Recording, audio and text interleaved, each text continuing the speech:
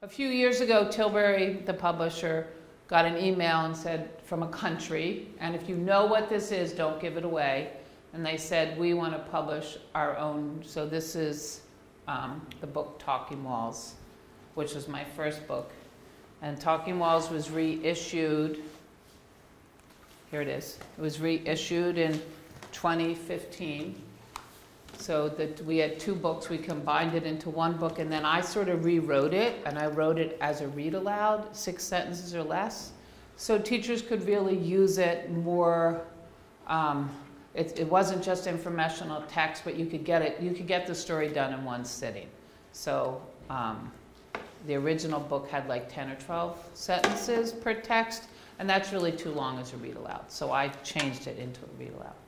So we got a phone call, or I don't know, some kind of information from this country, and they said, we're going to translate the whole book, and here it is, but we really need our own cover because we want to tell a story about our country.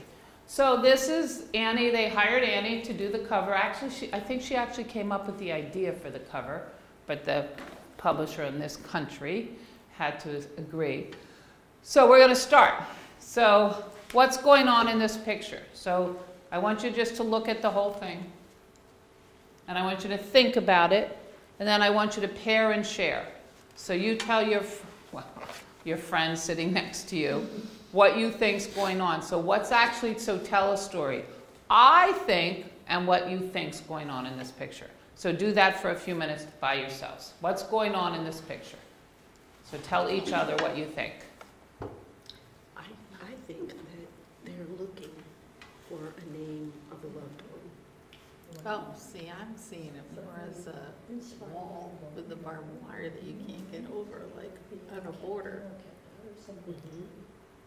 I immediately thought of the Berlin Wall. I don't know why. I thought it was two colors. I thought of a wall with the barbed wire you can't get over, but I also thought of the wall in DC where. Because that's what, yeah, well, it's on the cover. All right, well, you did great job. I hear great stories going on, so I need somebody brave to start. So this is what you're going to say because you're not really sure. So you have to say, I think. But pretty soon, we're going to make this big story, and then I will reveal, the big reveal, what this story is about and why it's on the front cover of this edition of the book. So somebody who would like to start, what's going on in this picture? I think, who wants to start? We need somebody brave.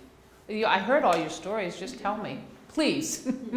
I think that these are people, families that are looking for someone's name, someone they know. Okay, so you think these are families looking for a name or someone they know. So what do you see in there that makes you think they're families? The way they're grouped. So we think they're families because maybe they're in a group, and we think somehow these families are looking for names. What do other people think's happening in the picture? It could be that. I mean, I was thinking of the Vietnam War Memorial, but it's that barbed wire makes me think that it's a barrier somehow that they are kept in. So we think maybe it's a family, maybe looking at names, but now we think, well, there's barbed wire, and barbed wire is a barrier, so somehow maybe this is keeping people in. So we have sort of two stories going. Or maybe it's keeping people out. So what makes you think it would be keeping people out? I'm just looking at the way the barbed wire is facing the people who are looking at these colors. So because of barbed wire, we see that the barbed wire is facing the people. Maybe whatever this is, it could be families looking for names, but it could be something menacing because there's barbed wire and it looks like it's facing in, so maybe it's keeping these people out. So, sorry about that. I didn't know my computer died. No, There we it's go. okay. It's just because you didn't move it. Okay. No, So what else is going on in the picture? Is there anything else?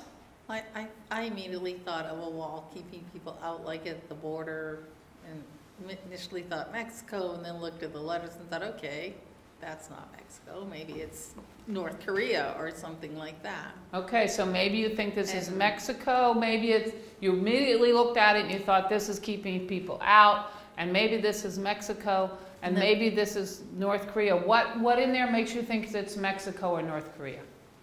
What Well, do you see? North Korea, simply because of the language at the bottom, makes me think more Asian. So perhaps this is an Asian language, perhaps this is Korean, and maybe this is That's the something only- that separates, sort of like the wall in Mexico. Some people think it's very menacing because of the barbed wire, but then there's all these families here. But they've got a backpack, it could be refugees. It could be a backpack, it could be refugees. Okay, nice story.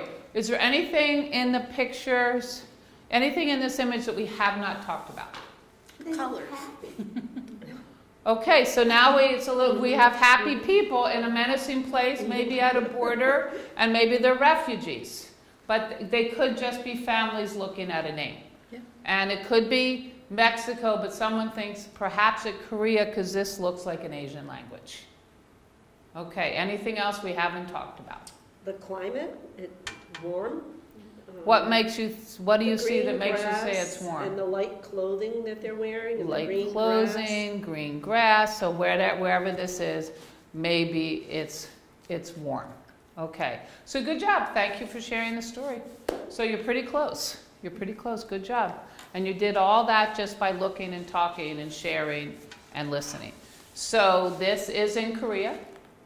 This book was translated, the whole book was translated in Korean.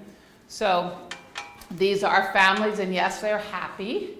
These are happy families, but they are near a very sad place because it's barbed wire. So this is on the border of North and South Korea, and this is South Korea.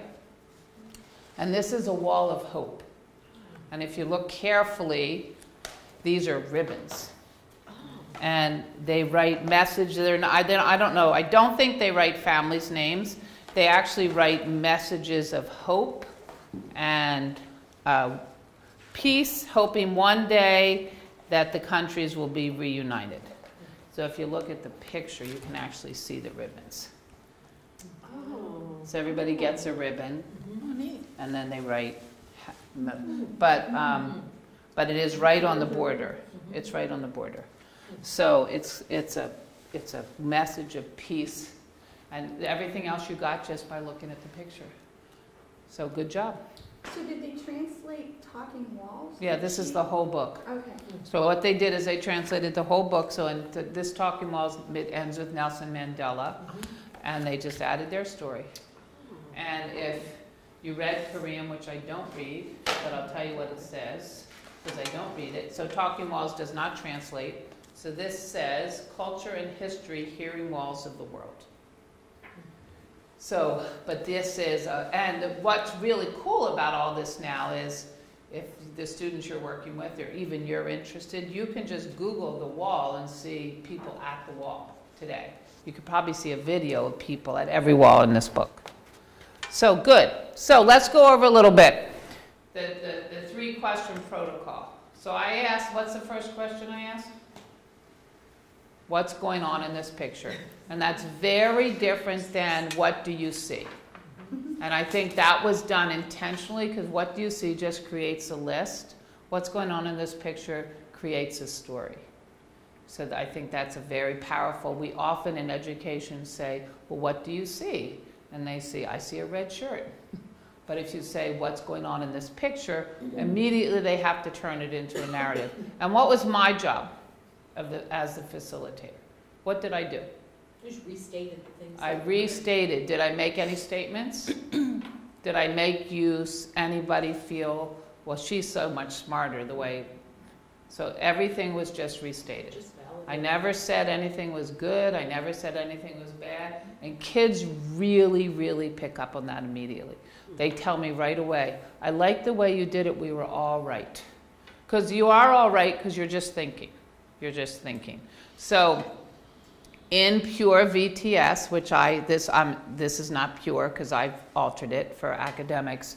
So if you did this in an art museum, so I'll tell you the steps I've added. They don't pair and share, but that's such an important tool in education. to give kids a moment just to think, so everybody can, and if you came into a classroom with me, kids love this so much it's almost sad because there's so little talking going on. So when you give them a chance to talk, one little kid came up to me afterwards, he said, I need to clap for myself. I did such a good job today. I said, oh yes, you do.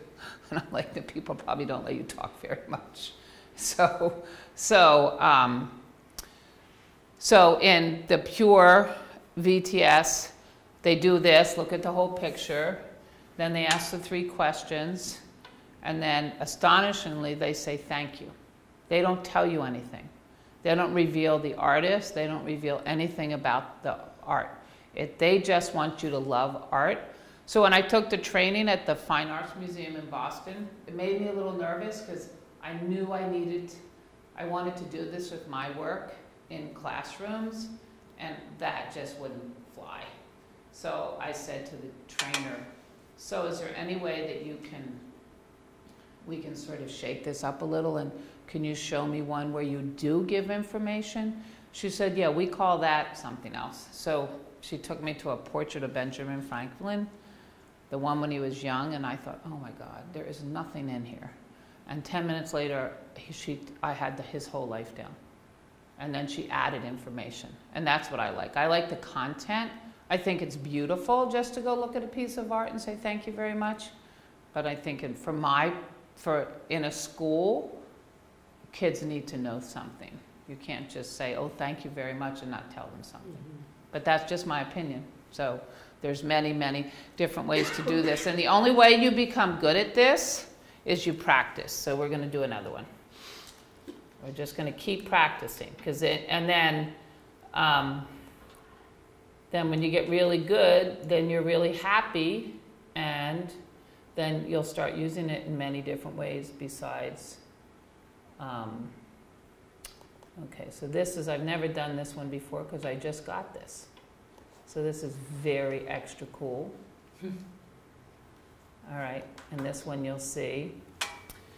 So, and these all this has to do with my book, Talking Walls, so I give you, I just don't put some random picture up there. I will do one random one. So, look at this whole photograph. So this is a photograph that was sent to me. So look at the whole thing, and it has something to do with one of the walls in Talking Walls. So what's going on in this picture? So turn and tell each other or tell yourself, or in this photograph. It's hard it's a little light. If we could turn the light off, you could see it better, but no lights off? No. Just for a second? Can I just turn it off for a second? Yeah, sure. Okay. Just for a second. Just turn it on. It's a huge difference. So what's going on in this? This is so 2019. Yeah. So talk and tell each other what's going on in this picture. Okay. Two happy people I think- and a rainbow. I think metropolitan exhibit place, some exhibit. In the front, maybe? Yeah. It's like walls, I think. Oh, yeah? Or they on the street. Kind of a wall. I have absolutely no idea. Inside? I don't know. They are. It looks like Okay, you sound very good. So now we can do it. Do I have to, Yeah, you can turn the light back on. I can keep it off? Yeah, I'll deal with it. Okay, thank you. So what's going on in this picture? Somebody want to start? I think. Oh, I bet they're taking a selfie. Okay, tell me the whole story. I think.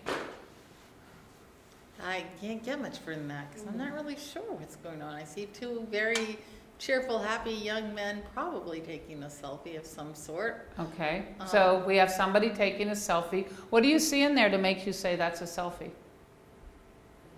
What do you see in that picture that makes you say it's a selfie? Just the angle of the way they're taking the picture. So the angle, the way they're taking the picture tells you that somewhere in this picture is...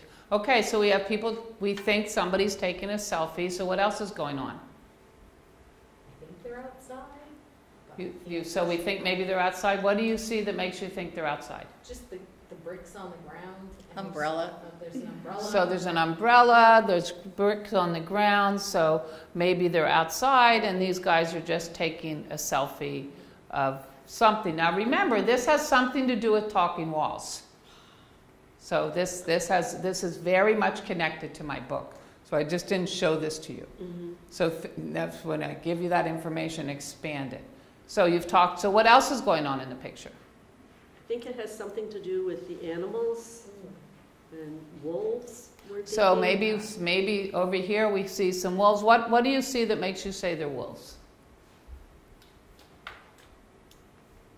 I thought they looked like wolves. Okay, you think they look like wolves? Well, I mean, there's one up there that's maybe a puppy. I mean, it might be canines. Okay, so maybe these are Could be canine, dogs. maybe Yeah. these are wolves. So maybe we're outside. There's The somebody rainbow with an is- umbrella, and somebody's here taking a selfie. And so what else haven't you talked about yet? Well, the rainbow is striking, but I'm having a hard time tying it into the wolf/dogs. Okay, so there's some kind of rainbow and the wolves and the dogs. Are we in Rome? Are we in Rome? And maybe we're in Rome. Maybe we're in Rome. What do you see there that makes you think it might be Well, Rome? just the wolves made me think of Romulus in the Oh, the Oh, whole- right, Romulus, right, me too. It makes me think of that. So this could be Rome. Okay, good job. So now I'm going to tell you what this is. Can I turn the lights back on? You can turn the lights back on. It's probably none of that. So, I don't know. So, yes, it is a selfie. Yes, it is a selfie. So this is my son Kyle, Oh, and his partner Jamal. And Kyle works for Human Rights Watch, and he just got back from this place where there is this wall in my book, Talking Walls. So he went there and he took a picture, and he said, "Mom, aren't I cool? I'm sending you a picture, a selfie." So these are dogs. These are Akita dogs. Akita. Yes, these are Akita. So this is the dog Hachiko. Do you know about the Hachiko yes. story? So so this is in a subway station in Tokyo. Oh, So Well, I was a little off. in Talking Walls, and not only me, there's this great story about this dog named Hachiko, the loyal dog story. And if you don't know the story, Hachiko is an Akita, and Akitas are very loyal dogs. So Hachiko is owned by a professor, and they went to this train station every day, and then Oh, the that professor story. died, and then for 9 years after the professor died, Hachiko went every day. Here it is. So this is it in the book, and that's every day. And then the people in the community took care of Hachiko. And after Hachiko died, to say thank you for his loyalty, they put a mural up and a statue in the front, which Kyle sent me a statue, but I don't care that much about statues. So, but since our book has come out, somebody wrote a children's book just about Hachiko, the dog that waits, and Hachiko and Hachiko waits. So these are in a lot of school libraries. So one thing I really try to do when I work in schools is my book is just to launch a discovery. And if you want to know more about Hachiko, go read this book. Or whatever else you'd like to know about Hachiko. Our dog is named Hachi after Hachiko. He's part Akita. Really? We didn't name him. The person who fostered him named him. Yeah. Really? Yeah, he's a rescue. So he's named after this dog.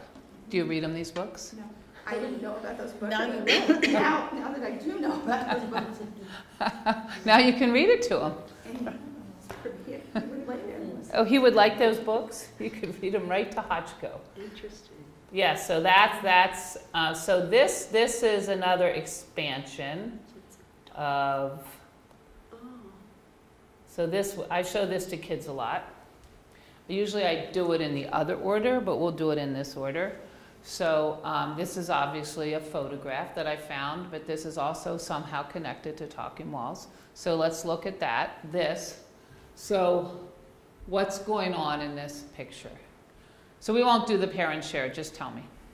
You know about parent share. What's going on in this picture? I think I think it looks like the dog is the topic, and there's people there that have hands on the dog, so there's either the dog is getting something, being taken care of. So there's a dog. The dog is probably being taken care of. He seems to be the subject of the picture because there's actually hands on the dog, and the dog's being taken care of. I feel like she's hugging him. So with we. a sense of closeness. So the dog is being hugged. What do you see that makes you think the dog's being hugged? She's got her arms around him. The way she's cradling him, or she's putting her arms around him, or maybe giving him a little hug. Now, I'm going to just stop because this is a workshop. One thing this is really good about is increasing vocabulary, because you said put their arms around, and I just right away went to cradling, hugging. So you can just, because I'm paraphrasing, I can expand the vocabulary, and it's a great way to introduce a bigger piece of vocabulary. So we have somebody's taking care of the dog is being hugged or cradled a little. We've got some hands, but it looks like this lady is taking care of this dog, and somebody is taking care of this dog. So we have a dog and a lady. So anything else? What else is going on in the picture? I think it's from an earlier time. Do you think it's from, what do you see that makes you say that? A hat So- and her dress. So the hat and the dress tell you it's from an earlier time. Even his collar. And, oh, even the dog collar looks like an earlier time. So this picture was probably taken a while ago or a long time ago. It looks almost like it's in a church with stained glass window. Yes, this sort of looks like it could be in a church in a stained glass window. This was taken a while ago because of the way the woman has the hat and the dress. It's not a fashion of today. It's a fashion of yesterday. And she's holding this lovely dog. And so is there anything else that we have not talked about? I'm thinking that it's possible that she's keeping the dog in this position, that the dog might be on some kind of a display, like a competition, or like she may be the trainer of the dog. Right, so she could be the trainer of the dog. Okay. The dog could be on display. I just noticed a chain though. Why is it? It's a chain. Oh, and she has a chain. No, down the side. On Isn't the he side of the chained? dog. Oh, yeah, so now there's a chain down the side of the dog, Which so kind of takes away from the huggy feeling. it takes away from the huggy thing. Okay, thank you for sharing. You're very good. That's very good stories. You're all very good storytellers. So this is an Akita. So Akitas, for a very long time, only lived in Japan. And this is the woman who brought the first Akita to the United States. And she was very, very famous. We only know a lot about her as a child. We don't know a lot about her as a grown-up because she was an outspoken socialist. And we never followed her life. But we followed her a lot because she could spell the word water into her hand with her teacher. Oh, Helen Keller? This is Helen Keller. Oh. So Helen Keller traveled to 35 countries during her adulthood. And she was a lecturer for all kinds of reasons. And she was a feminist. And So did she keep the dog? yes, yes. Okay, that's the important part. So Did love she the went to dog? Japan in Hachiko died in in the 30s. She went to Japan right after. She had heard of the story, and she was treated very nicely in Japan. Maybe it was a prince of Japan or somebody, and they said, so they gave her an Akita for a gift. The Akita went home, and I don't know what happened to him, but he didn't make it, so they sent her another one whose name was Gogo, and who spent the rest of his life with her, with Helen Keller. And that's how the Akita first got to how people first heard of the Akita. So it's interesting, when I was doing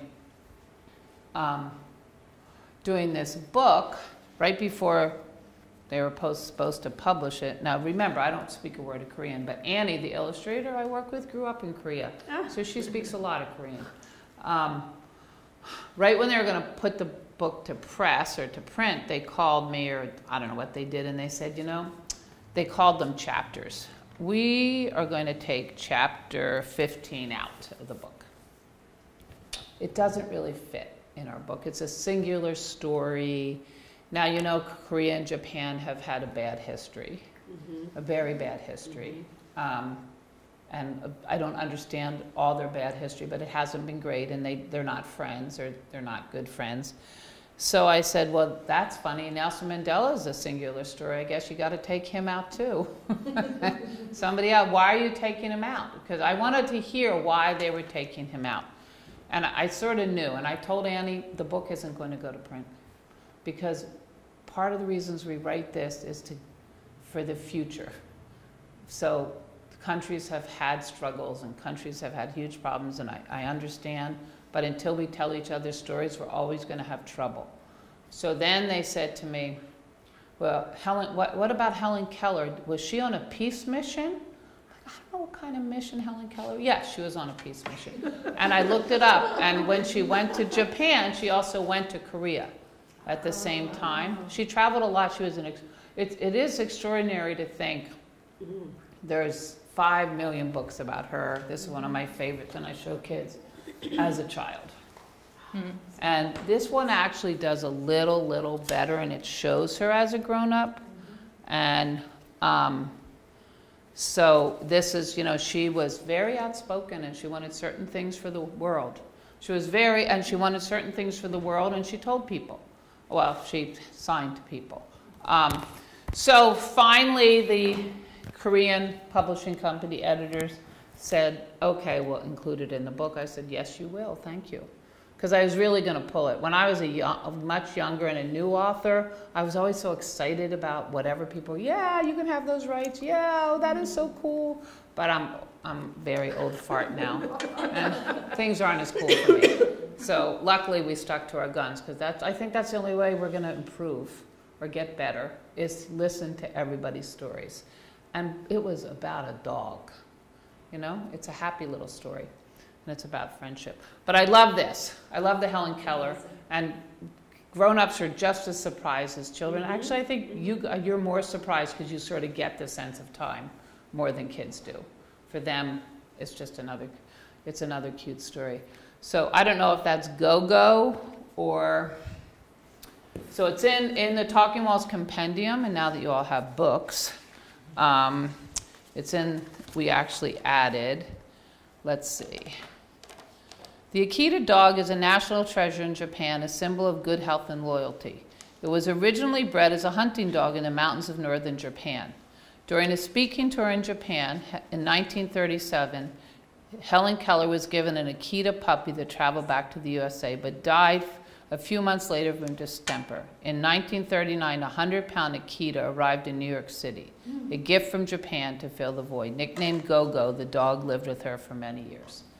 So I think if you can see lots of pics. Now if you see her, she's probably with her dog, and that's probably why there's a chain, because she was blind. Yeah, that makes sense. Makes sense. And this is probably before they had the vests and everything else, dog working. And I don't know if he was trained at all, but I know they were very loyal dogs. So I just think that's a very cool story. Okay. So do you have any questions about this strategy? Do you see any way that you would use it anywhere?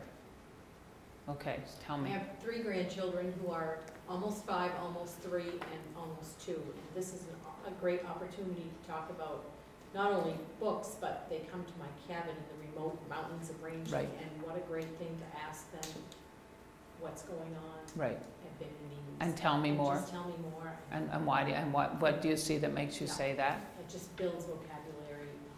and Yeah, just- it does. And helps them understand and relate what they see and what's in their world around them, and then they can take it back and tell their friends and their teachers and Yeah, their parents.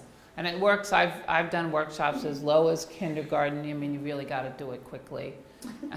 But they get it, kindergarten, because there's so many pictures in their lives, and it works through Well, that's how they get most of their information. is Right, by, by images. By images, Right. So. Anybody else have any other use for this? Can you see using it? Yes. I'll use it in my creative art and development class, because we talk about art and differences and, yeah, creativity. Yeah, I think for it to really work, so this is true confessions, and I go into a lot of schools and everybody seems really interested in using it, and I don't know if anybody does, because it takes practice. You have to give the teachers like a day, like we're going to keep practicing. But before you are comfortable getting up here and doing what I do, that would be your job as the teacher or the librarian. And it's easier if you're just doing it with one person, but it took me a while. I mean, I went to 2 days of training, and I've worked a lot in the Portland schools doing this. And now it just comes to me second nature. But I think one of the most powerful parts are what your job is as a facilitator. So we're gonna, so that's just what I'm gonna say for right now. So Margie, I have a question. When you talk about your students, when you talk about using this with students, what is the youngest age group that? I've done it with Penny since she could listen to me. Okay. I mean, she doesn't know I'm doing it, Mm-hmm. and so I have a niece that has Fragile X, which is a chromosome. She doesn't have Down syndrome, but it's somewhat close. So it is an IQ, whatever. And so she really struggles linguistically. And so she was visiting last year, and I was doing it a lot, and she loved it. And she goes, Aunt Margie, this is so much fun. I've never heard so many questions. You are so curious. But she kept talking to me. What's going on in this picture? And you don't have to do it all. You can start with just what's going on in this picture and you paraphrase. Then when you get comfortable, what do you see that makes you say that? What I really love about the second one is that when you see their little brains ticking. Oh, I said that. What do you see that makes you say that? And I'm going to do, and then what else do you see is really important, because they might have left out the whole part of the image that they need to look at. So, and I don't know how these people developed this 3-question protocol, but I've been in education a really long time, and I've tried a lot. I went through a notebook the other week, and I thought, oh, I can't believe I used to do that. Oh, I can't believe I used to do that. And it was all about how to ask questions, the Bloom's taxonomy, critical thinking, question cubes, question blocks, and I never stuck to it, but this one is, I think this is a keeper. So, and you can get a lot done in a very short period of time.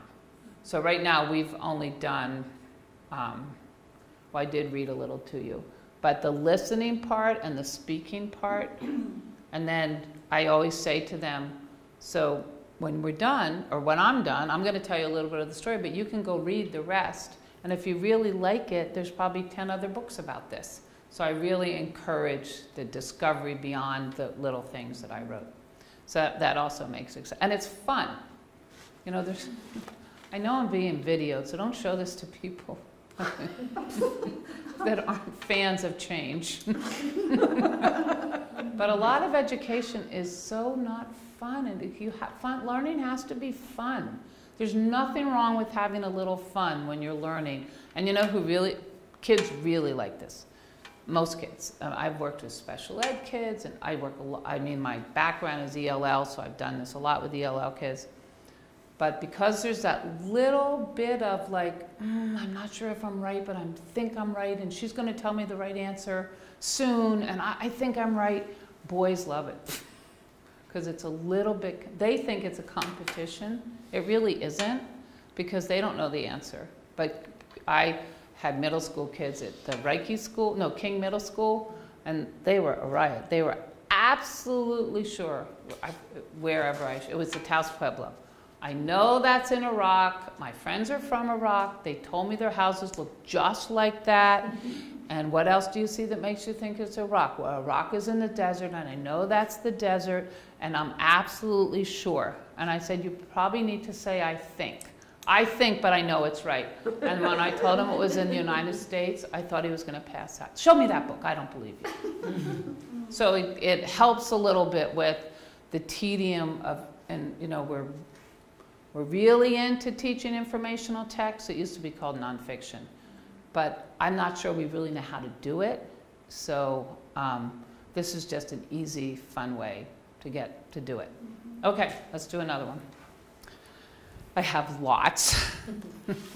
And the key is, the more you do it, and you know, you are all welcome to, you know, add, you know, you can add your own. This is the way I do it. It's so fluid, you could do it your own way if you wanted to. Okay, so this is an image that we're going to share. So look at the whole image. Yeah. And turn, and I want you to parent share, because I want you to really think about, so what's going on in this picture? I think I see someone who's very proud at receiving some kind of an award. Yeah, and probably, and I don't immediately think of Africa just because of the dress. Not because he's black, but because of the garments he's wearing. Yeah, he's clearly proud. Okay, I heard lots of things, so let's start, and you can start with I think. So what's going on in this picture? Somebody want to start? I think this man is showing pride at receiving some kind of an award. Okay, so we have a man that's showing pride because he received some kind of award. So what do you see in this picture that makes you think he's proud? The way he's displaying the award. The way he's displaying the award, he's holding his award. The What else? expression on his face. So he has this expression on his face that just looks like he's proud. So we have a proud man, I think, holding some kind of award. Okay, what else is going on in the picture? I think he's dressed for some type of occasion. Looks like something ceremonial, or at least special. Yeah, so he's dressed, he's got maybe some special clothes on, he's looking very proud, and he's holding some kind of award, and so he got dressed up. He looks like he's somewhat dressed up to get his award. Okay, what else is going on in this picture? Anything else? I immediately think of some sort of African country simply because of the garb. So you think perhaps he's from an African country because he's wearing some kind of garb. So what makes you think this is Africa because of the garb? The patterns, the style. Because there's a certain style, a certain pattern that reminds you of a country in Africa. So far, we have a very proud man, perhaps holding a prize. He seems very dressed up, and perhaps he's from some country in Africa because he is wearing clothes that reminds us of a style in Africa. This is a big story you're making. He's Good. clutching it. He's not going to let that award go. So he's actually clutching this big award. Yep. So he's holding on to it tight, and he's clutching it with great pride in his face, dressed up, probably maybe from some country in Africa. So is there anything that we have not talked about yet? The buildings in the back, it's city, urban. Oh, there's buildings in the back, so this could be some kind of city, because there's buildings in the back. Or I think it looks like some sort of a screen, maybe just some sort of divider. It doesn't look like a building, but maybe it's just the way I'm looking at it. Or it could be just a sort of a screen or a divider for the picture. So, but we know that we think he's clutching an award. We think he's from a country in Africa. We think he's very proud because he has a proud expression on his face. And he's dressed up because he's probably getting a prize for something. So thank you for sharing. Yes, you're all close. You could write the story yourself. So every year in April, since 1990, a family in California in 1990 started an award, and it's called the Goldman Environmental Prize. And every year they give it to one person from each continent to thank them for their grassroots effort to doing something to make the world a better place. And my focus is mostly on the African continent because I wrote Africa is not a country, and so much that comes out of Africa is negative that I'm always looking for positive stories so people can relate to just start relating on a personal level through the human lens instead of like, it doesn't help that we have leaders calling them that they're from shithole nations. That doesn't help my cause at all. So it makes me want to work harder. So this is the continent of Africa's 2019 recipient. So you're correct. He is from Liberia, and his name is Alfred. I have it right here. He just got the award. I mean, not like I know him. Alfred Brunel. He's a lawyer, and he. This is interesting. Oops. He has saved a lot of the forests in Liberia from foreign intervention to grow what we want, not what the Liberians need. Oh. So he's an activist. I read about this. Helen Sirleaf Johnson, who was the first woman president of Liberia, sold 30% of the forest to foreign companies, which is happening all over the world, but mostly on the African continent. As we run out of resources ourselves, we think we can get them from them. So he's worked really hard. He actually has to live in exile now. So he lives in Boston. He works at Northeastern University. But he just got the award. So they've been giving the award to someone on the African continent since 1990. And I often get in touch with them because I said, look, I've written this book called Africa's Not a Country. We don't have enough good news coming out of Africa. This would be fabulous if you could create a curriculum around these people from all over your continent that have such happy stories. Dear lady, thank you, we don't do curriculum. But I'm surprised that people haven't. So one person who did win in 1990, and let me see if I have her So picture. where is the picture taken? Is that Boston? I don't know if it was taken in Liberia. You know what, I think they took it after he won, Okay. and the ceremony's in California. So I don't know. Where it was taken. I don't know exactly, but let me see if I can find this. Hers. So this is just because I think if not me, so don't say, Margie, you should do this because I'm not. I'm telling you somebody else should do it. Just give this idea to somebody else and make them do it because I'm not doing it. I'm too old. But I think it's a really good idea.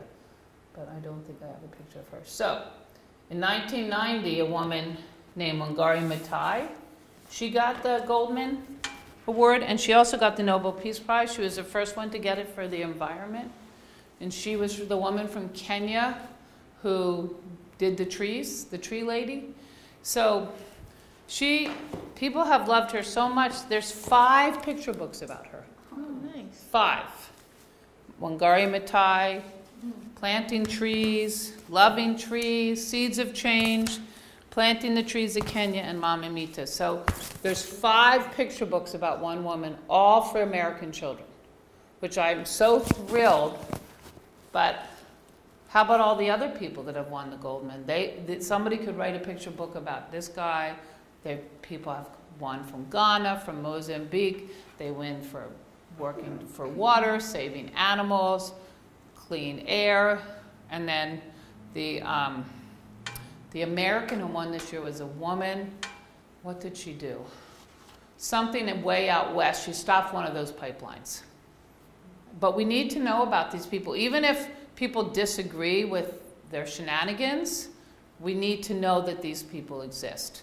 So every year when the Goldman Prize is announced, I congratulate the person on my blog. That probably doesn't do much, but when I go into classrooms, I tell teachers, if you're going to do a research project on Africa, do the Goldman Environmental Prize. They have an incredible website. They introduce you to each of the winners, and they tell you who they are and what country they're from. They have great pictures of them. They have a video of them getting their award. I don't even think they get a lot of money. They get some, and most of them just put it back. They just put it back into their into their work. I don't think they don't go on big vacations. Like, I was driving in here, some guy from California, he spent a lot of money on vacation, one of our Congress people.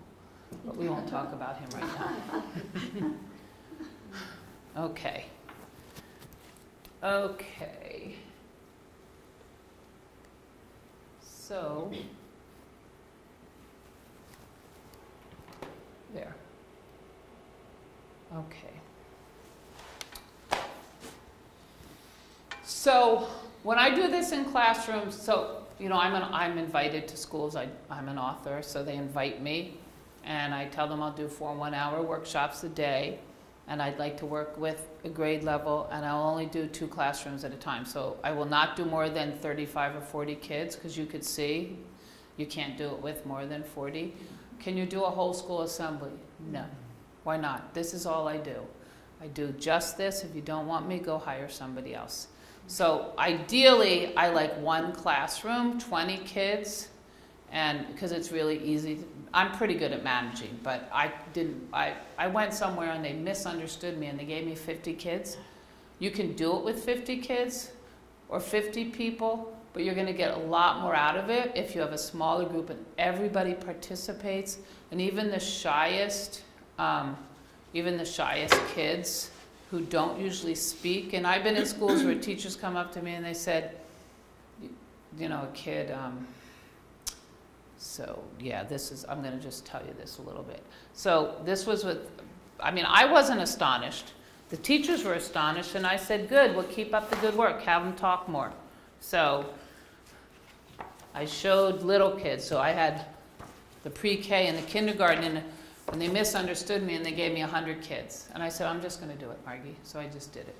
So, but I altered it. So we did this was in Welcoming Babies, the end papers. So I kept asking them. I asked them, how are these babies feeling? And we got to the point, so there was a little kid, he had a one-on-one adult with them. They had him in a special chair. And I guess they thought he was acting ridiculous. But anyway, I kept calling on him. And so we got to the one where somebody's smiling. And I said, well, what do you see that makes you say that baby's smiling? So most of them just said, I told you he's just smiling, therefore. I told you they're just smiling. And I said, do you see anything that tells you they're smiling? They're smiling. You know, they're just smiling. So the naughty boy in the chair with the one-on-one adult said, oh, I know exactly what you're asking me. They're smiling because you know what? They're crinkling up their cheek like this, and that's a smile. I thought the teachers were going to fall off their chair. They didn't even know he was capable of thinking that way.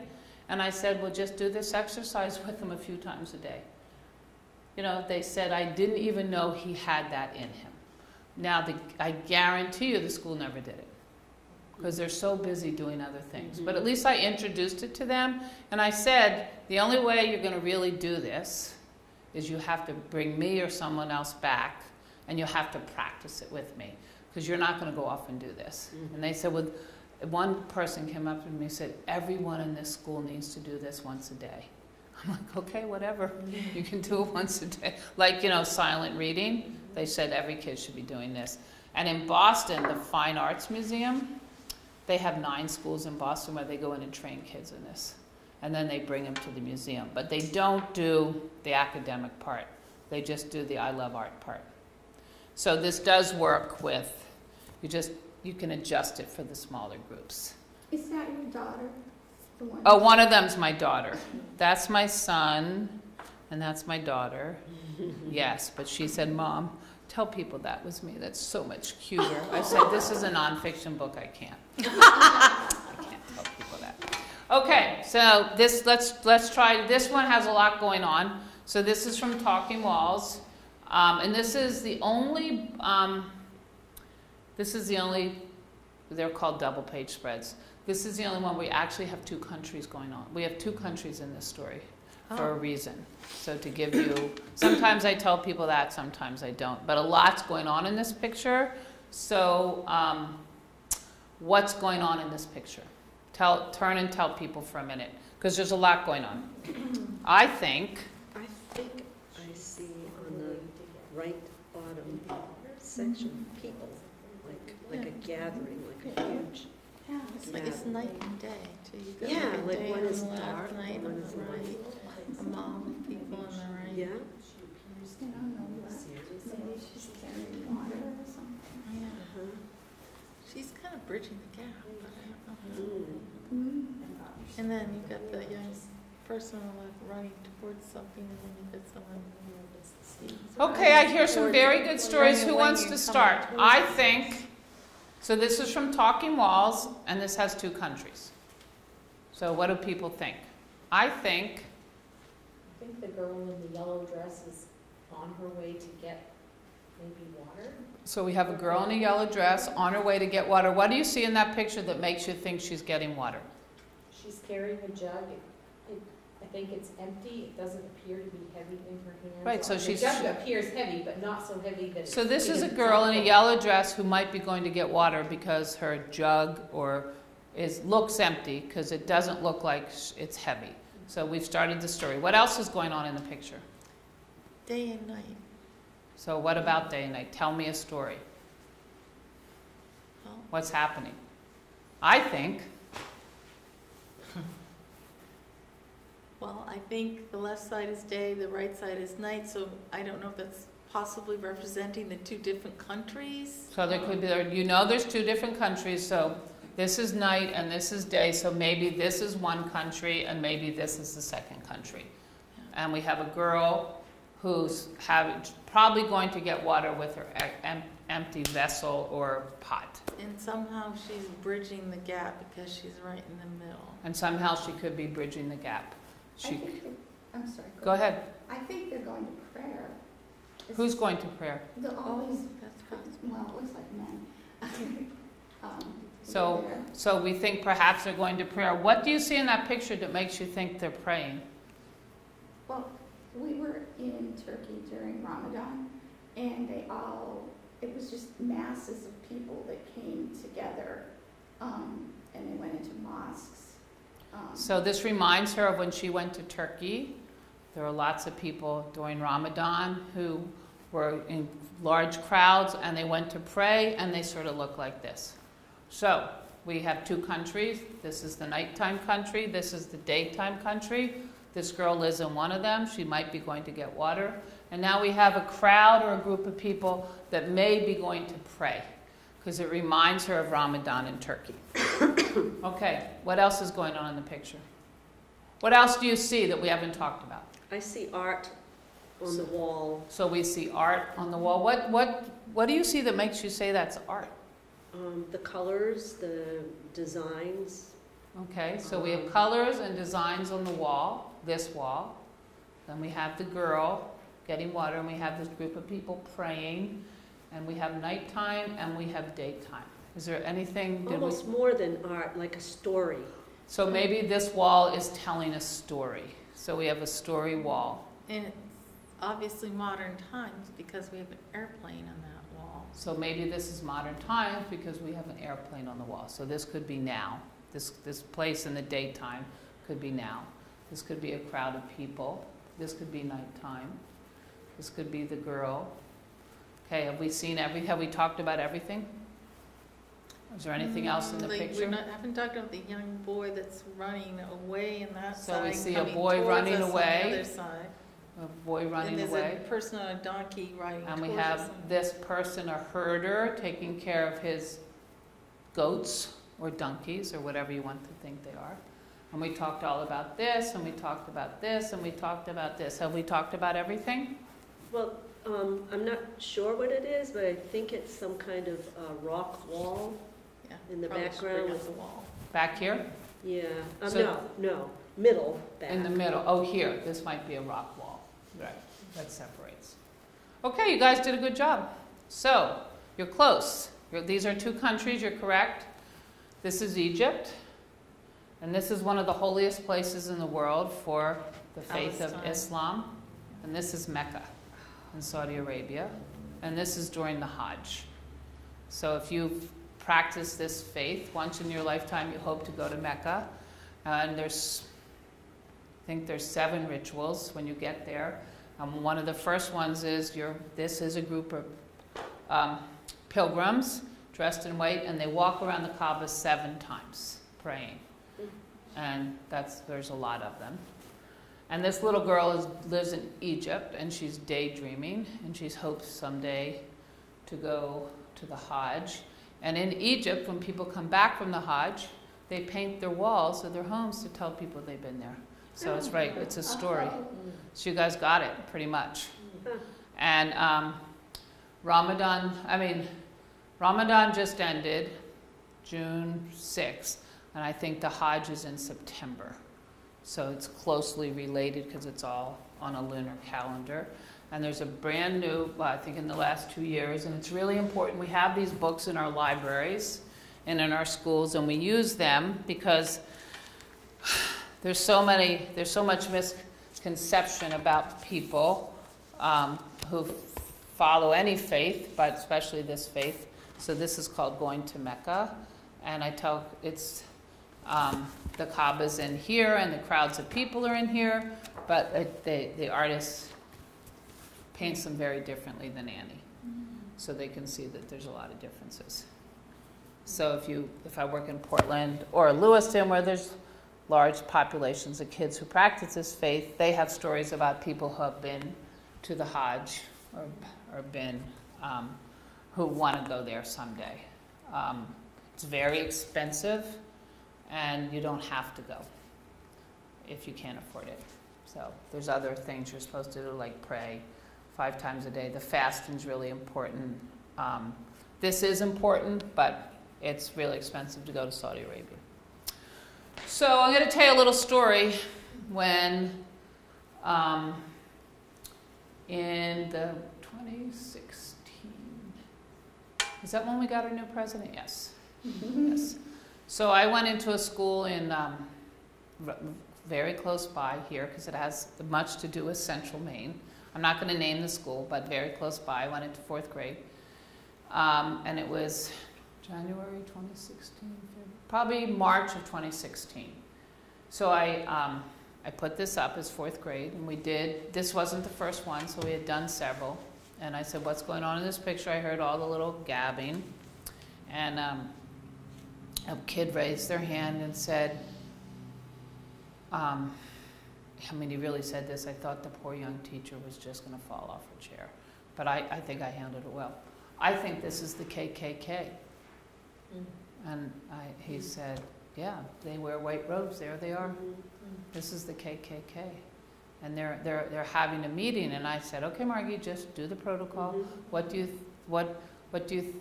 you see that makes you think it's the KKK? Well, I've heard they're like ghosts in white. And they have secret meetings, and there they are. They're having a secret meeting. And they don't like black people, and they don't like lots of different kinds of people. And I didn't repeat that, but I did repeat. And I said, and I just repeated, and I said right away, what else is going on in the picture? So a multiracial kid stood up and he said, I can understand why he thinks it's the KKK. I know about the KKK too. And I'm like, you're all 9 years old.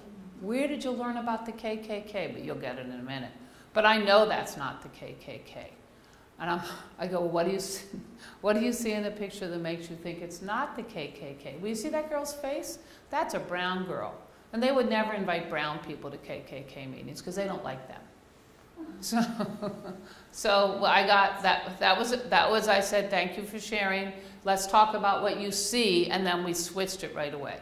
So, and then I told him the real story, that I didn't say it's not the KKK, and I didn't repeat it a million times, but I honored what they thought. And I did the whole, this is Mecca, and I showed them the book, and, because it's right around here. I don't know if we had a lot of new Mainers yet, but they were coming. So they had seen women in hijabs, and they sort of knew that not everybody looked like them, because they had a lot of kids in their class that looked a little differently than them. So I left, I went home, and I was like asking people, like, what the hell? Why would they know about the KKK? They are 4th graders, and they live in Central Maine. Do you remember what happened in March of 2016 in right up here up in near St. Augustine and in the Oh. poorer communities? Yeah, somebody like painted a sign or No, they put leaflets in people's mailbox. Oh, did they? KKK Oh, that's leaflets. right. They It is put something leaflets awful. in their kids' mailbox, and it's interesting because these kids were from that town. Hmm. And their parents were probably trying to explain to them what the KKK was, and must have told them they're ghosts who were white, and I don't know what else they told them, but that's the story I got. So, is that a good thing, or is that just makes people so crazy, Margie should never go into a school again? But my opinion, not only me, my opinion is, unless we have a place for children to have these kind of conversations, and not only about Mecca, but anything going on in their life, how are they going to be healthy children? We have to put conversation back into our lives. And because of social media and all the other things going on in lives, the studies sadly are saying vocabulary development is down, long conversations are down, storytelling is down, because when everybody gets all upset and worried and you're nervous or you're tired, you just get plugged in. And they've already seen a huge change. And I'm just doing my little bit to turn it around. And I just love that day. I mean, I didn't love it like, oh my gosh, they talked about the KKK. But I love that I had a safe place for them to go, a safe place. So I've been doing this work for a really long time, and especially with Africa's Not a Country, you know, kids have said some pretty ridiculous things, mostly out of ignorance, and I just wish I had had this protocol to go back to the picture with, tell me what you think. And very often, the second question, tell me why, oh, I know, I put a picture up from Africa's Not a Country, and they kept trying to tell, and I forget which one it was, but the people did not look poor at all. But their perception is anybody who's brown, not like them, is poor because they're human and poor people aren't human. That's what we teach people, inadvertently. So I put it up, and they're middle schoolers. Well, what do you see in that picture that makes them look poor? And they're like, nothing. They caught themselves. They caught themselves. I gave them permission to catch themselves. I didn't have to say, well, that's the stupidest thing you've ever said. And that's what we would, I mean, I'd never really say that to a kid, but in the past I really didn't have, a tool to just go back to the image and say, well, tell me what in there that makes you think they look poor. And he said, well, they don't really look poor at all. It's just that's what comes to their head. And I think if we start this young and often, it will just be a happier world because we have a place to do this. And people, I think one reason schools are hesitant to do this is they're not sure what the kid's going to say. And teachers like to be in control, right? We do, we like to be in control. We like to be in control of our classrooms, and this takes up some time, but it really doesn't take up that much time. It's pretty quick. So I just wanted to share. And this is the only, so when I've trained teachers, what happens if they say something ridiculous or inappropriate? I said, well, I've been doing this for 4 years now, and I've only had 2 kids. And I don't consider this inappropriate. I consider this learning. Again, it's not their fault somebody put KKK flyers in their mailbox. And that a lot of people applauded it. I mean, they're probably very confused. And you know, that was pretty quick. That was like, that could be the KKK. And I love the multiracial kid. That's not the KKK, they hate that girl. And he's like, okay. And they had the conversation, and all I did was facilitate it.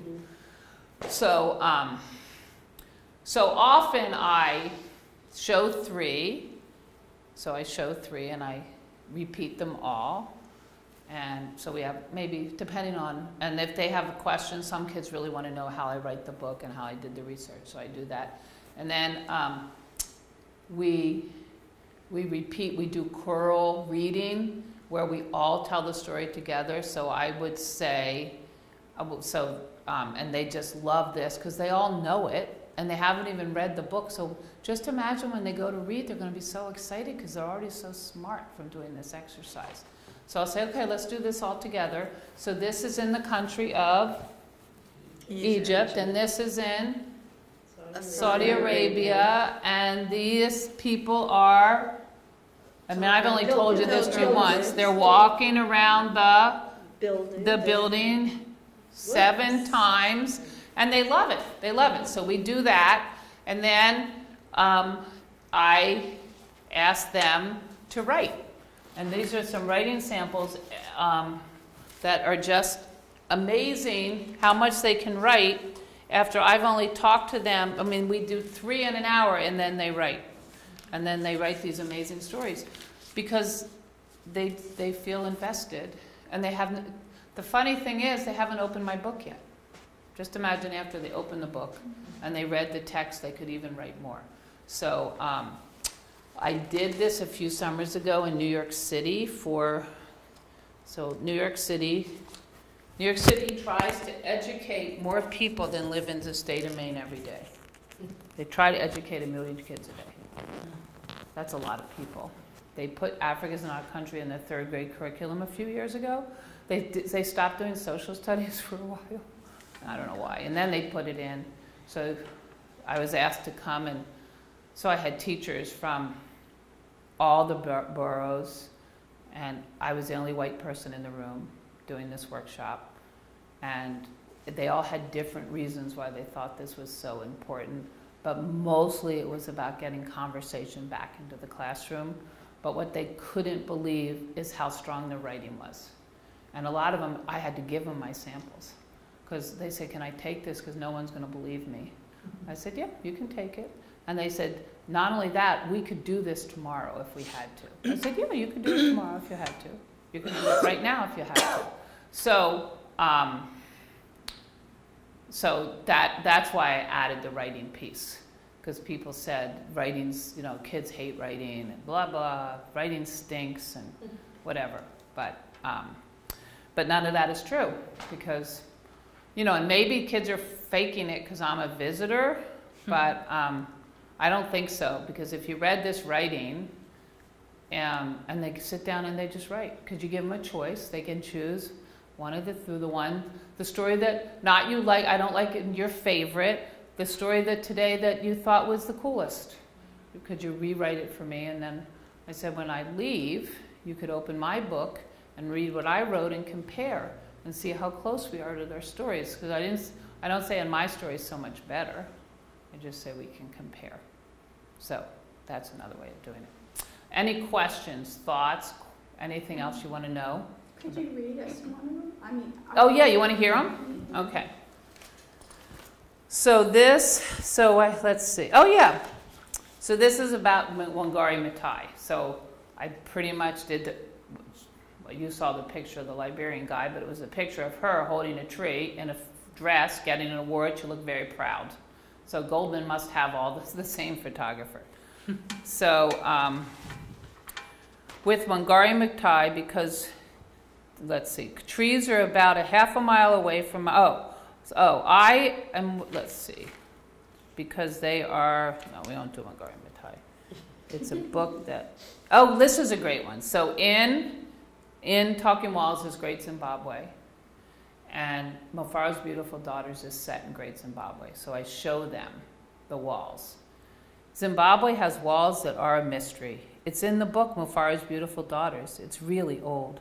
The walls have moss, and there are trees that are curving. That's really good writing. And this is a grade school on the coast. And and these are the little kids. These are the little kids. And then the kids this is the Korean wall. In Korea, there's a wall that families and friends go to and get a ribbon so they can write for their families and stuff like that. It separates North Korea and South Korea. And that's without reading a word, because we don't read Korean.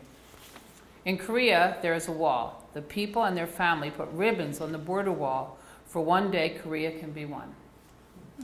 Aren't these cute? Yeah. Yep. I know that No, I know that. In Korea, there's a wall that separates North Korea and South Korea. I know that families come from a side of the wall and they get a ribbon and they write hopes and dreams so they can come as one country. And that's all, yep. Isn't that amazing? And this is, and we did 2 other walls. And this is in 1 hour. So you do 3 walls, you do the choral reading, and then you have them write, and then you clap, and then you go to another room, and I do it 3 times, and then I'm exhausted. I used to do 5 workshops, but not anymore. Because this, you really, as my job, is you really have to pay attention to what everybody's saying, and figure out when to stop, and figure out when to ask the next question. Okay. Any more questions? Does anybody want to try it? Does anybody else want to get up here and try it to facilitate it? Or do you just want to keep practicing? Okay, well, I didn't hear much. All right. I'd like to try it, but I don't want to be the only one. Go for You it. can try Go for it. That's why we're here. Go for it. All right, let me get one. So, why don't we do... Go easy on her, Margie. Oh, I'm going to go easy. I'm going to go Because easy. I won't have the background that you do. That No, might you be don't an have the advantage. background, but then you know what? You just do the first part, and then I'll take over and tell the real story. Okay. All right? Because the first part, you don't know, you don't have to know anything. You just repeat what everybody says, and you keep asking those 3 questions. So, what's going on in this picture?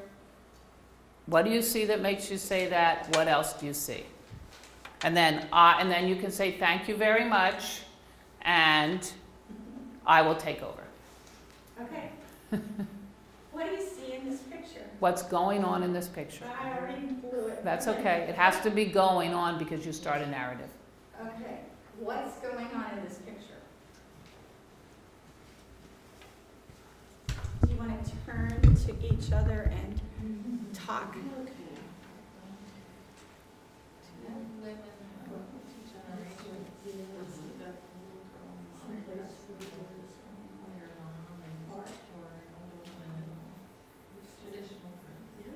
I think that they are painting. It looks like she's holding some kind of a dish or cup, and it's a paintbrush. Oh, okay. Yeah, I see. She's, and the little girl is looking at something behind her. Either maybe she's aware that you're being watched, or maybe someone is addressing what she's doing. Okay. Now that's enough. Now Okay. Now go. All right, thank you. I was interested in hearing. I know. But you got to do 4 of these in an hour. Okay. So what's going on in this picture? Okay. I'm sorry, what? What's going on in this picture? I think that they seem to be working on some type of a project where they're creating something. What do you see that makes you say that? It looks like the woman is doing something to the flower, like painting it or etching or doing something. And perhaps they're family members, and the little girl is also like looking over her shoulder to see who might be watching them. Okay, now repeat everything she said. Oh my. That's what Okay. you think. You think that the woman may be painting a picture, and she is, I was listening to you, but I don't remember. And the why it little takes girl practice. is looking over her shoulder to see if somebody is watching her. And did you say there might be some religious significance? They're relatives. They're relatives. Okay, good. Okay, that's Okay. I think they're from 2 different generations in that she's wearing modern dress and the child is wearing more modern dress and the older woman is wearing more traditional dress. Also, we talked about that it looks like she's probably doing some of the painting also. Okay. She's holding something in her hand. Yep, she's kind of looking over her shoulder, looking pretty happy and proud of herself. And you think that the woman and the little girl are from two generations because the woman is wearing different clothing from the girl who's wearing somewhat modern clothing, and that the woman is painting, but the girl is also probably painting because she's holding something in her hand and she's looking over her shoulder. That's good. You're doing a great job. Yeah. What else do you see?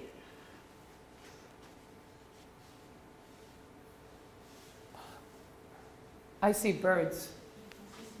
I see birds, and I see flowers, and I think I see a pyramid of something.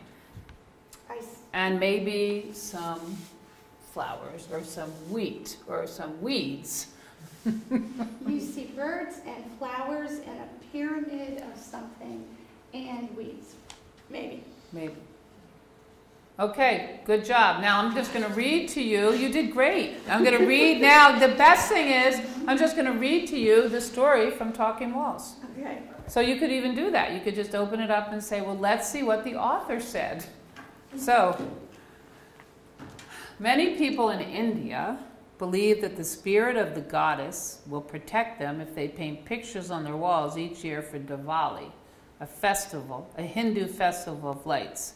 One painted stories with birds and lotuses and flowers and pyramids of rice. Thanks Lakshmi, the goddess of wealth and prosperity, for a beautiful harvest. During the evenings of the festival, small oil lamps called diyas are lit to honor the goddess. Diwali is celebrated at the new moon near the end of October and begins the new year for Hindus all over the world. And this is the whole picture, and it is intergenerational. It's passed down from mother to daughter. And it's rice paint, and then it fades and they do it again the next year. So that's another way to do it. You just do it, and then you open up and read it. I like that way.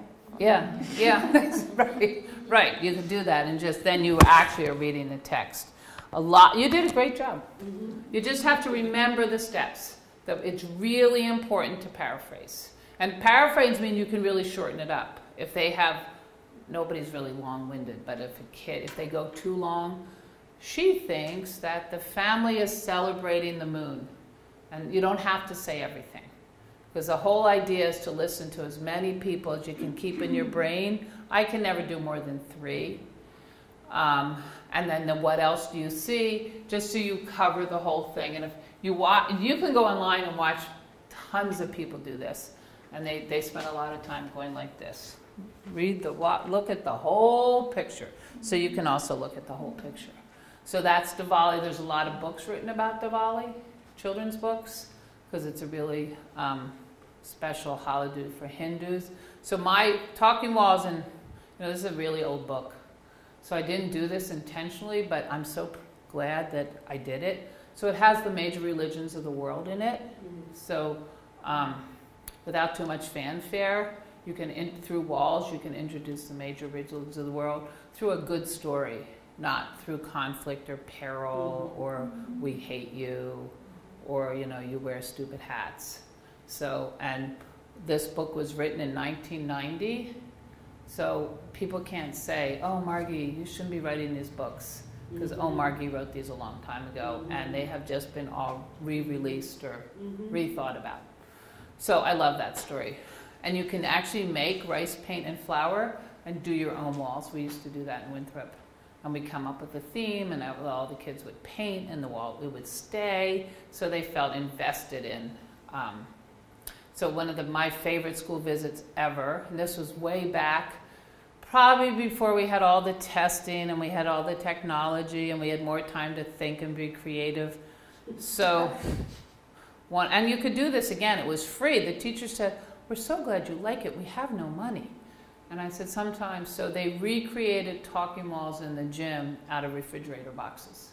And every class got a different wall. And they rendered art, and then they took you on a tour. Would you like to come to the Lascaux Caves with me? You need a flashlight. Would you like to come visit Nelson Mandela's prison cells? We wrote quotes on it, and they did that. And they invited the whole family, and the whole thing, and they said, it's not fair. I said, you know what? We all need to do more of this. And especially now, we need to do more of it. And I forget, it was one of those great little schools in Bangor that did that.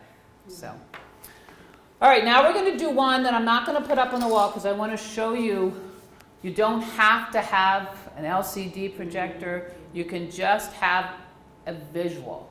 And this also comes from Talking Walls. And you'll look at this and think, oh my God, there's nothing going on in this picture. But that is so not true. That's not true. Do you want one? Okay, so look at the whole thing. So we'll all just do it together. What's going on in this picture? I think somebody painted this car like men's ties. Okay, so we think someone painted these cars like men's ties. So what do you see that makes you think they're men's ties? The various designs and angles and colors. Because there's so many designs and angles, she thinks someone painted this car to look like men's ties. What else is going on in the picture? I think I see more of a Native American type design from the different patterns and the diamonds and the hood with the, it just looks like, more Native. So we have one person that thinks the car was painted with men's ties. Someone else thinks perhaps the car is painted with Native American patterns. So what in there makes you think that's Native American patterns? What do you see that makes you think it's Native The stripe American? at the bottom with the diamonds, the hood with the designs on it. I don't know if you included Americas in your Talking Walls or if it's other continents, so if it's not Native It's the whole world. Whole world, so it It could goes be. it's 26 walls and it goes to 22 countries. Perfect. So it could be right Native American. And I was thinking it was an older car, but it might have a sunroof, so. Okay. Okay. So what else do you see? So we see a painted car, maybe men's ties, maybe a Native American motif. What else do we see in the picture?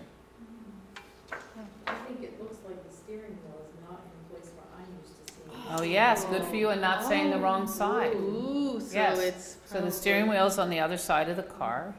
So we have a steering wheel on the other side of the car. And maybe a sunroof, and we think it's perhaps painted. Is there anything else we can notice about the car? Can anyone read those words at the bottom on the back bumper? On the back bumper, so it looks like there's some words on the back bumper. So what could those words tell you? What would they might tell you about? It could tell you the artist. Maybe the artist autographed the car. Maybe it's some kind of painting car, a car painted. Okay, so thank you very much. You're all correct. I mean, you're good. You're good. So it is so interesting. If this was a room of boys or men, they know everything about this car by looking at it. Oh, yeah, the make, the model. They know the make, they know the model because Yes. of the, what's the thing in the front of the car called? This thing. The grill. This grill and the tires. Hey, Do you know what the make of the car The is? steering wheel was on the other side. I thought that was pretty good. So this is connected to this page in my book. If you can see, the art's very similar. So this is South Africa, and this is Ndembele art, and the women learn to paint designs, and often they paint the front of their houses just because they think it's cool and they want to tell people they live there, and sometimes they paint them for different reasons. So this is Ndembele art. So this is a BMW car. Really? Yes, yes. It's amazing what we learn if we just hang out together. So this is a BMW, and BMW actually for many years have hired artists to paint cars. Andy Warhol did one. Oh. And if you look it up, many other very famous people, and they keep them in a museum in Germany. And this was painted by a very famous Ndembele artist, a woman named Esther. And they hired her, and I think the car's still in South Africa. And they asked her to render her paintings on their car. So, and you can go see it somewhere. Or maybe you'd have to go to I'm trying to look it up. So here we go. Esther, a renowned artist, has painted walls in France, Japan, and Italy, and is one of the 18 artists from around the world commissioned to paint a BMW. In addition to painting and sharing Nendamili wall and head art traditions, Esther teaches young girls how to paint so they too can tell their stories on walls of their homes. So it's passed down from generation. So they have the 18 cars. Famous artists. I know Andy Warhol was one, and I probably should know the others, but I forget. And I think you can go see them somewhere. But I think it's a great nod to this artist that we probably had never heard of. And if I had not written Talking Walls, I wouldn't have heard of her either. Someone must have told me about this, because I don't know how I found out. My initial reaction is, oh my God, they painted a BMW. I know they did. Yes, they did. And they've been doing it for years. Well, they've commissioned 18 artists. And I actually think they commissioned an artist last year. They're very picky who they choose, but isn't it a great idea? Yeah. It's a great way to tell stories. So, so anyway. Or to make up stories about. Or to make up stories. So I wanted to show you that one because it looks like nothing's going on. Yeah. And you can just get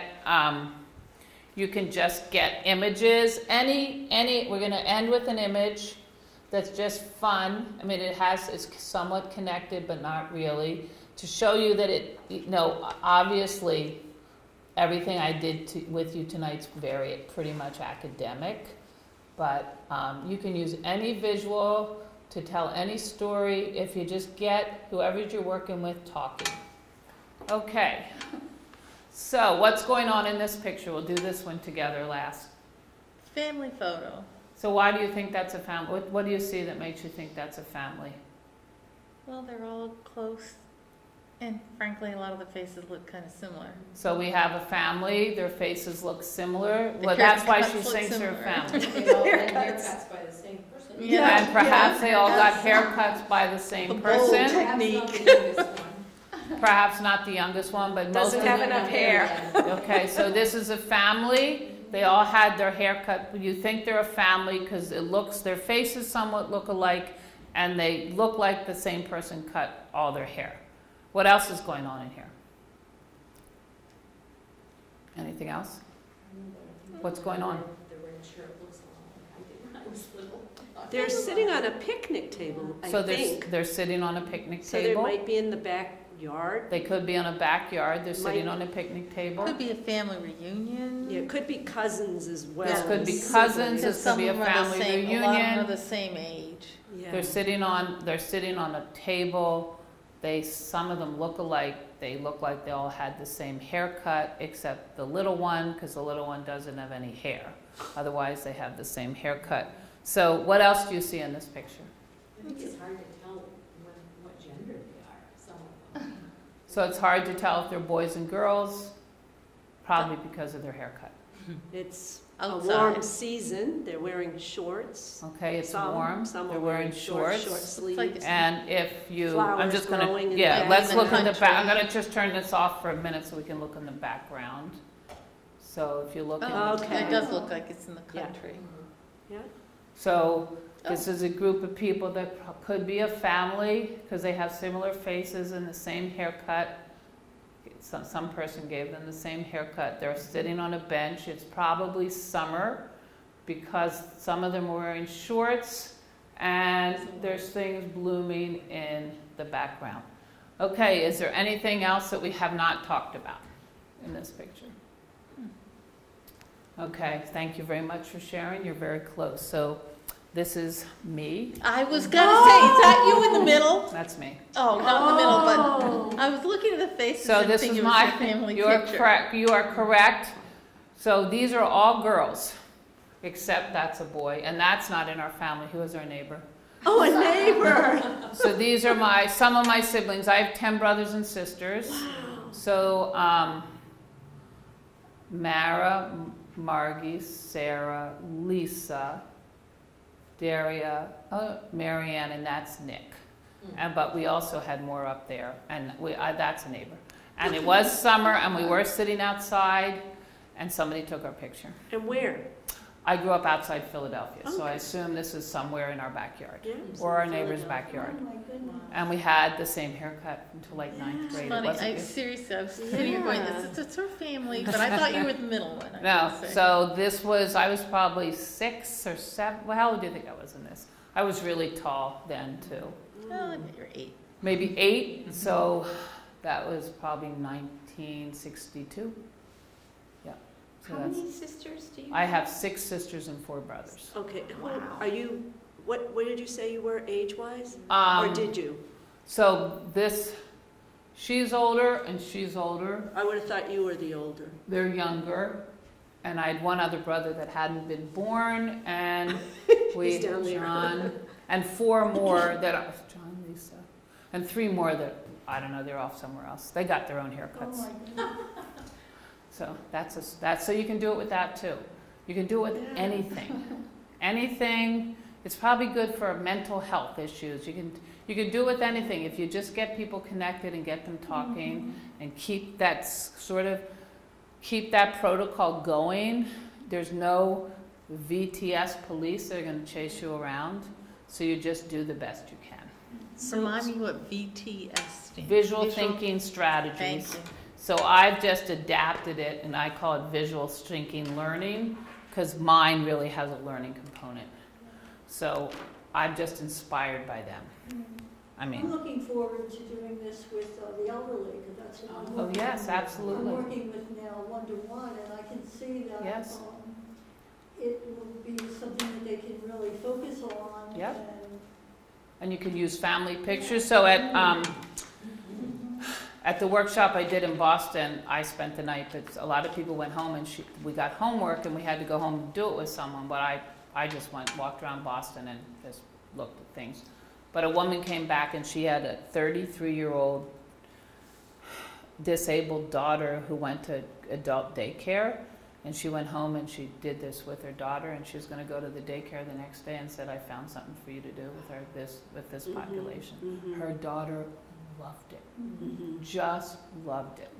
She was stunned. She came in the next day just, I can't wait to tell you. do you know what things really got her involved in? She just took out pictures she had at home. She just was able to connect it. Right away, immediately. So I just think you'd have to figure out the pictures, or I think it'd be great to try. I mean, my granddaughter's now 2.5, but I've been doing this. She's very, very, very verbal, and I get a lot of credit for this. It's not only me, but they said, Mom, it's because she spends so much time with you, and all the 2 of you do is talk. And she's brilliant. And no, she really isn't. She just talks a lot. She just talks nonstop, because I talk to her nonstop. We pretty much just play and talk. So, and I even think about that when I always say, well, what else, Penny? Now everything, why? Why does this happen? Why? I'm like, oh, I wish I never taught you this. No, I'm only kidding. So anyway, so there, I can sign some books. Yeah. And if, good luck, have fun. I'm available if you want me to come do any training with any of your people or any children. You really, really need to practice this or for it to really work. Or I think one-on-one's fine. If you just do one-on-one, you can practice it with one person. But if you want to do it in a group setting, you really